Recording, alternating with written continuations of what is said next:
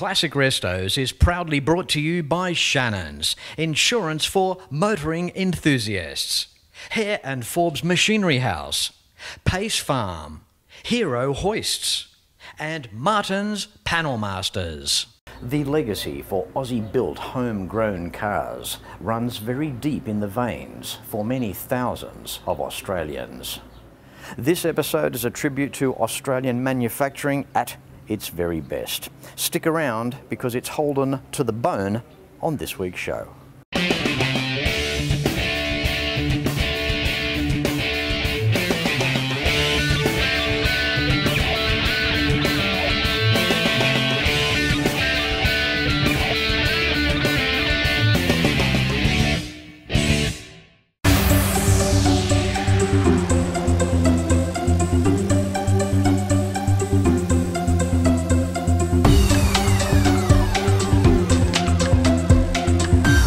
Standing outside of the Holden Museum here in Trafalgar, Victoria, around about a 125-kilometre drive east of Melbourne, and inside is a lovely guy that will welcome you to his home of the mighty Holden.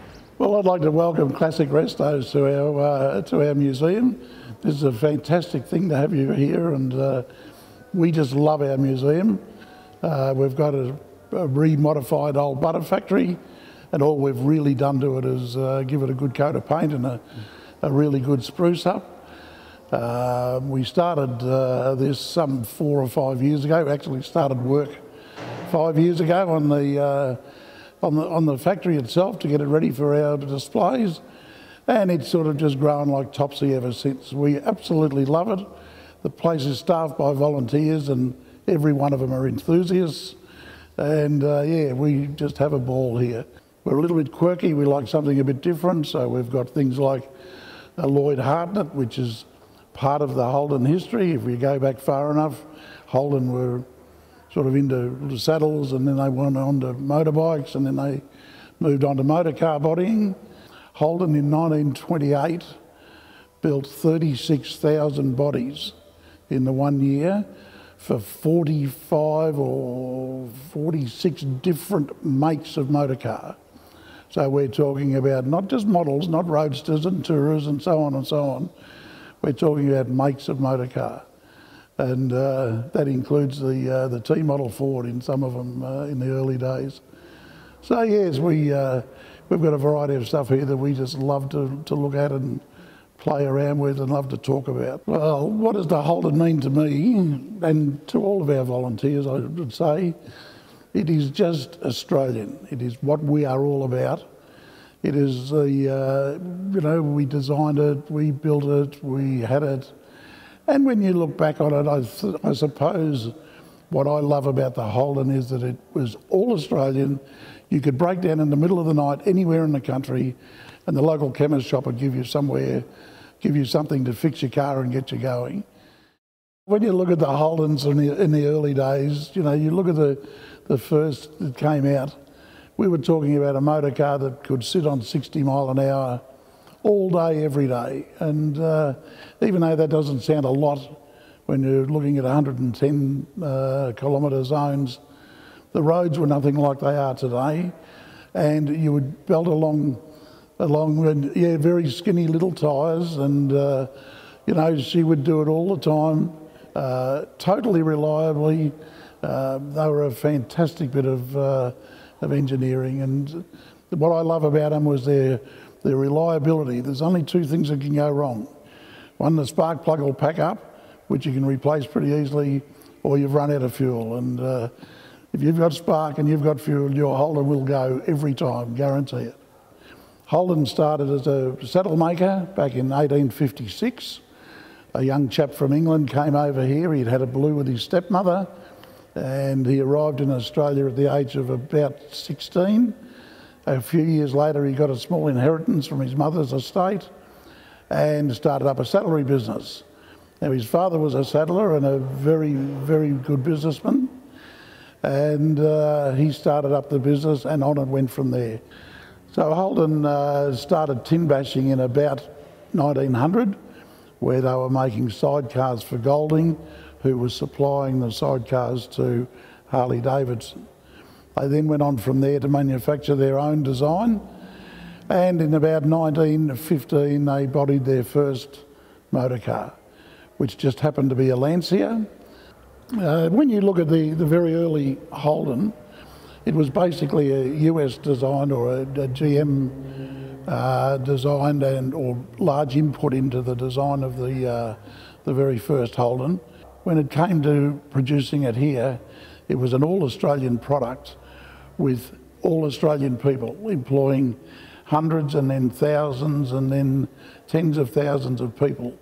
And it goes on, I think, what we've lost, you know, we look at Holden back in the 60s, they had 54% of the new car market.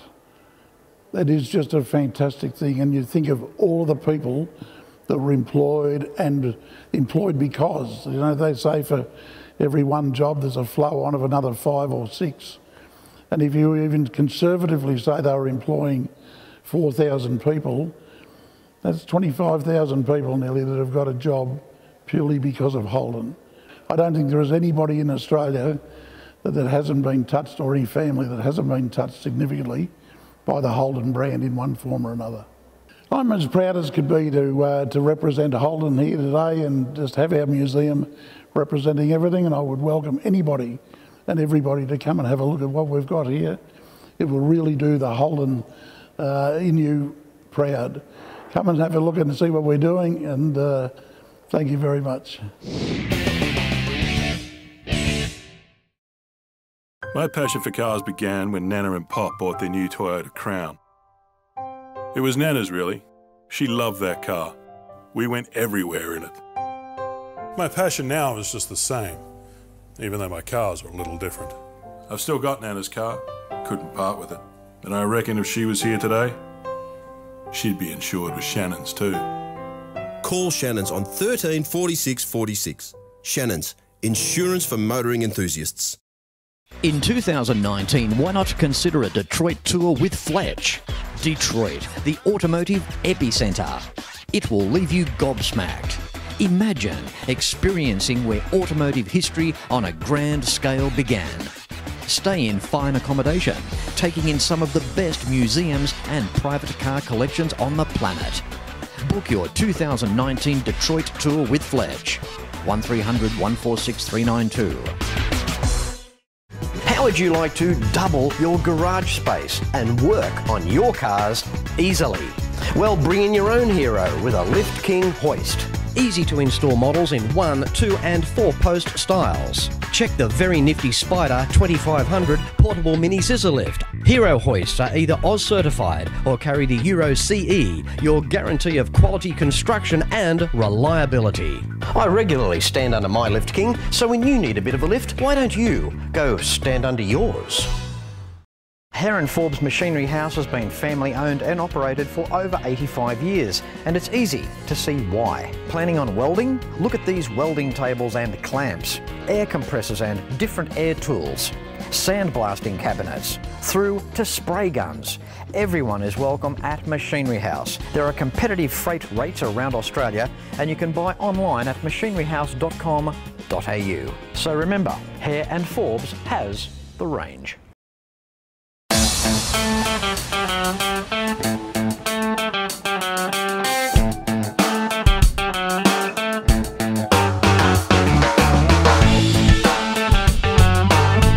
How cool is this place? Turning up for work every day. You must love it, Neil. It's hard to stay in bed, I can assure you. It's really fantastic. We have a ball here. We've got probably 20 or 30 volunteers, and they're all the same. We all bounce off one another and have a ball all day, every day. It's fantastic. Got to say this, you're such a lovely fella. Like, you're so inviting, you're so friendly to anyone that walks through the door. And if you haven't been to Trafalgar, to this guy's museum, plan a little trip, whether it's an overnight trip or just a day trip from Melbourne or wherever you live. It's worthwhile the trip coming down and seeing what this guy has. On that note, with the way it's all gone and all these cars here parked up and preserved, you've really got a time capsule that is certainly very, very rare now in this country. Yeah, we certainly have, and I think it's going to get rarer the way things are going, just generally with, well, Australian motoring all round. So yeah, we've got something that's quite unique, and hopefully when we got a bit more of an extension proposed, and that'll sort of bring back a lot of the really old history of Holden as well. So yeah, we love it, and we're having a ball with it. So you've got a plan B for down the track, Neil. Yeah, Plan B is the old Holden stuff back in the 1800s, and sort of up and including World War II. So we've got to bring that history out for everybody to see, and it's just fascinating, really good Australian ingenuity and can-do stuff. It's really fantastic when you look at it. It's kind of like as though General Motors Holden was on the tail end of the early success of Holden. Absolutely. The only reason Holden isn't Holden as such is because of the Great Depression. They were manufacturing a massive amount of motor car bodies. Suddenly the Depression hit and they couldn't give them away, and they sold out to General Motors. It's just a shame. It could have been an all-Australian story, but that's the way it goes. It is the way it goes. Now, speaking of the way it goes, and speaking of your contacts in the industry and your ability to obtain these vehicles, we have something very special behind us. We have a one-off prototype from Holden, the Torana. Neil, what's the story here? I can only tell you what little I know about it. It's a 2004 development. It's a one-off. It was going to be released as a production run. There's some argument as to whether it was the GFC or whatever they called it, put the kibosh on it. But there's also a story that people thought it would compete too much with the Commodore, and as the GM at the time said, Commodore's got enough competition as it is. Let's not give it any more. But it's a magnificent looking motor car. It is very Commodore though, isn't it? It would have been very interesting to see how even the name, the brand Torana, to come back after all of those years. And even in 2004, it was still a lot of displacement in time since we saw a car made as a Torana. I would think by the look of the car, it would have been a roaring success. I think Torana's had a real soft spot in most Holden's hearts, Holden lovers' hearts anyway. And I think it would have been a really sensational deal. The white interior, wow, that might not be for everybody, but it certainly contrasts with the paint on the outside. When you sit in the car, it's like something that a stormtrooper would have driven off Star Wars. It's very, very white, Neil. Yeah, I'm not sure that would suit my grandkids, actually, but... crayons. But, look, it's a concept car, so they could probably have done something a bit different. And interesting to see the start button in the centre of dash as well for 2004. Just amazing. The designers in Australia, when you go back and have a look at this, and I go back to the Hurricane, which is another concept car they built, some of the features in that are just mind-blowing. We're talking about, well, I don't know when the Hurricane was done. It was sort of 1980s sometime. No rear vision mirrors or cameras, all sorts of, really fascinating stuff. Yeah. I think what's interesting too with this prototype, making it extra cool, is knowing that it's a prototype with none of the dials work. They're fixed in position here for this prototype car. But to see what they were thinking in the early 2000s, and you know yourself with a prototype, the drawings and designs would have been around a few years even prior to that. So we could be talking late 90s here. We could well be, yes. It could well be late 90s. And I think the design of this would stand up today in any sort of scrutiny. I think it's pretty game too to call it a Torana back in the time and give it those sculpted back seats. Now that is cool. I've got to give points here for the seating in this car. The seats, if I was looking for this Torana back in the mid-2000s, I think the seats would have sold me. Oh, I think there's a lot of features about this car that would have sold me. I had a Torana, an LC. Neil, the only thing you're sold on is HOLDEN, and you're gone, aren't you? I am, yes, absolutely. Doesn't have a Holden badge, it doesn't exist.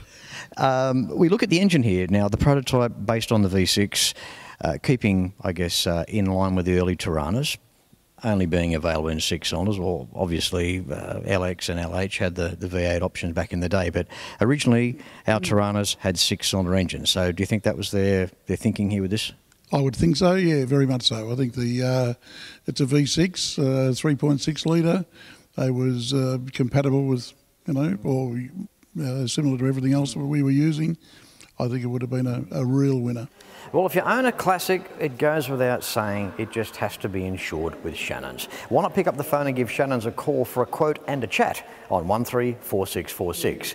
And of course, if you have anything to do with a Classic bike, Classic car or a Classic truck club, make sure that that is listed with the Shannons Club for all the world to see. Find out more information when you visit shannons.com.au. Neil, there's no doubt about it. When you come to your museum, you're full of surprises. I know essentially it's a Holden Museum, but we've got a subsidiary product here, obviously from the United States, being General Motors. The 1928 Buick Speedster. Later on in the decades, what about the Riviera boat tail? It was around in 1928. 1928, that's exactly right. Probably the only boat-tailed motor car Holden ever made. And this is a real special. It's got a V8 in there with triple SUs. It really goes. In fact, they claim it was clocked at 138 mile an hour. Now, I certainly wouldn't want to be in it at 138 mile an hour. Geez, you'd be hanging on. Oh, wouldn't you? What? And have a look at the brakes. Those little wire wheels, they'd be flexing a bit, wouldn't they, Neil? Just a little bit, I reckon. I wouldn't want to be there. But educate me on this, and a bit of a clarification. Now, I alluded originally and mentioned the United States of America. So where do we go there? Essentially an American design and we built the body? How does that work? Yeah, basically an American design, but they bodied for all sorts of companies. And this is a Buick body made by Holden, upholstered by Holden and so on. To think that it was made here on Aussie soil, what an incredible looking car. It is obviously designed for the top end people back in the day, but how opulent. Absolutely, it's a beautiful looking motor car. The story goes that it used to run Sly Grog from Mildura down to Swan Hill. Oh, it was a booze runner. It was a booze runner, and apparently there was nothing on the road that could get anywhere near it. And not until the 60s, I believe, that they were caught. See, no horse back in 1928 could have caught this car. But no, I think it might have been when the Studebakers came into the police force that they were able to catch it. A magnificent looking motor car, it really is. You're just so lucky to have it here in your museum. We've been blessed. Every weekend around Australia, motoring enthusiasts get together to share their passion for cars and bikes. It's a passion that brings us together. All sorts of people, all sorts of cars and bikes. From the classics of today to the classics of tomorrow. At Shannons, we understand enthusiasts. So when it comes to insurance, it's got to be Shannons. Shannons, insurance for motoring enthusiasts. Call 134646 for a quote. In 2019, why not consider a Detroit tour with Fletch? Detroit, the automotive epicentre. It will leave you gobsmacked. Imagine experiencing where automotive history on a grand scale began. Stay in fine accommodation, taking in some of the best museums and private car collections on the planet. Book your 2019 Detroit tour with Fletch. 1300 146 392. If you have a restoration project, Hare and Forbes has the tools that you need. Shrinker stretchers, dollies, mallets, bead rollers, profile gauges, professional panel restoration kits, and so much more. Now I warn you, enter at your own risk because you will end up buying something. So come along to your Cap City store or browse and buy online at machineryhouse.com.au because Hare and Forbes has the range. Martin's Panel Masters has 3 modern accident repair centres. They service Melbourne's inner, outer east and the fast-growing southeast corridor. Your vehicle will receive the best from state-of-the-art repair equipment finished beautifully from computer-based paint mixing systems, finished in Australian compliant spray booths. Martin's Panel Masters, located at Ferntree Gully and Berwick, also Box Hill Panels.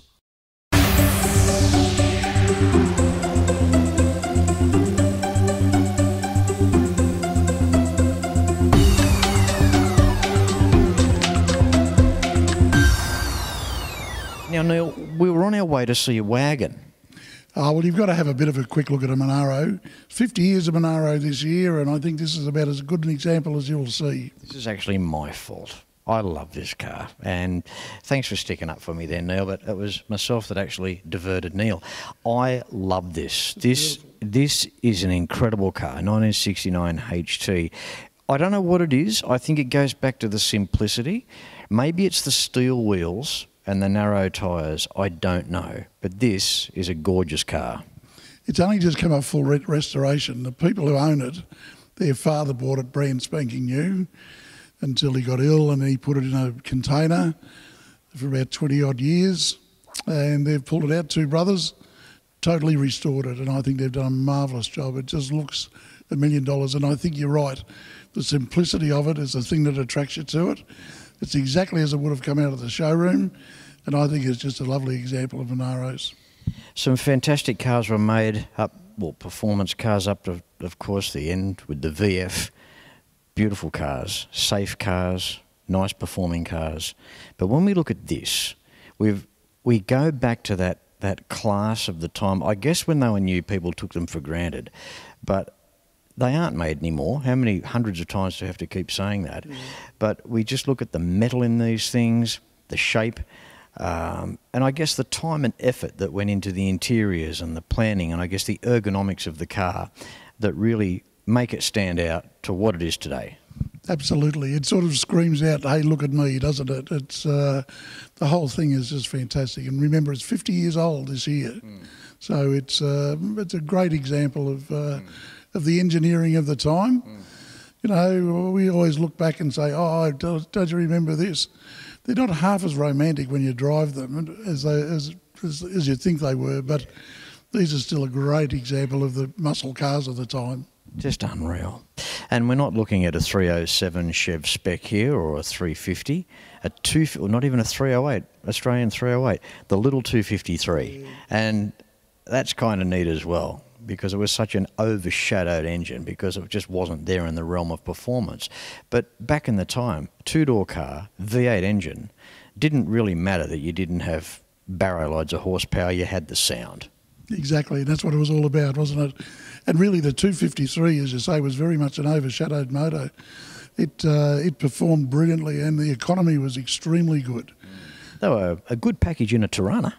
Oh, absolutely, yeah. They were a fantastic package in a Torana. Well, here it is, the wagon, the 1953 FJ. Aftermarket wagon.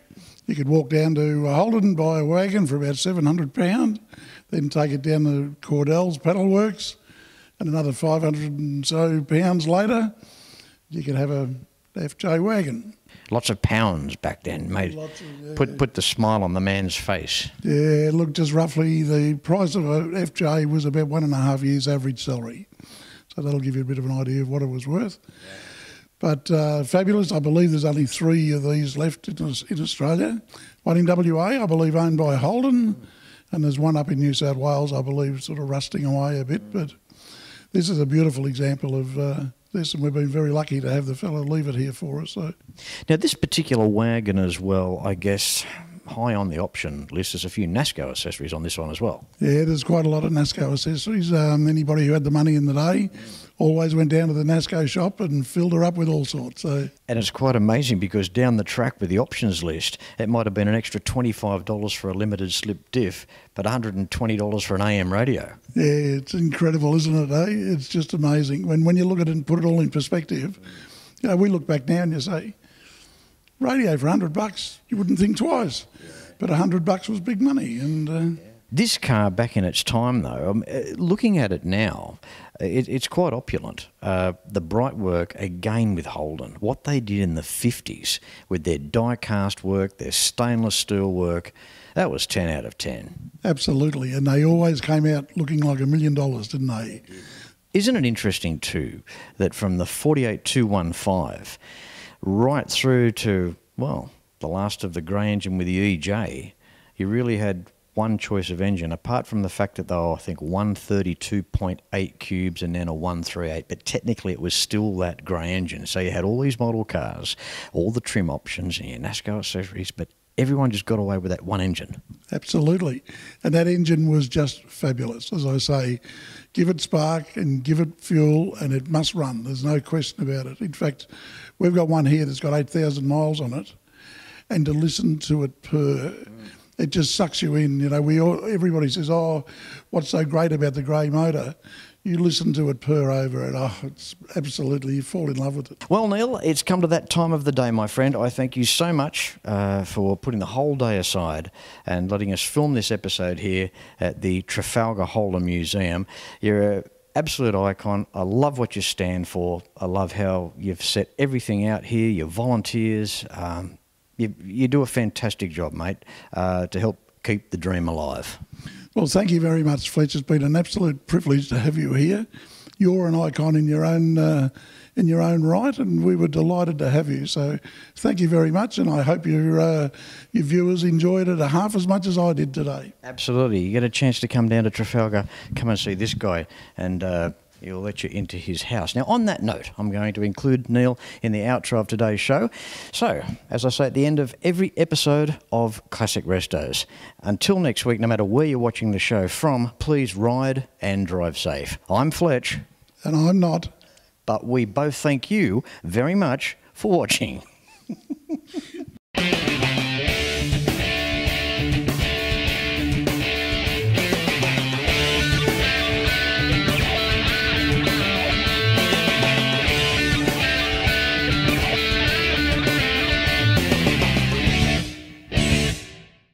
You can like and follow us on Facebook at facebook.com/Classic Restos TV and watch catch-up episodes at shannons.com.au.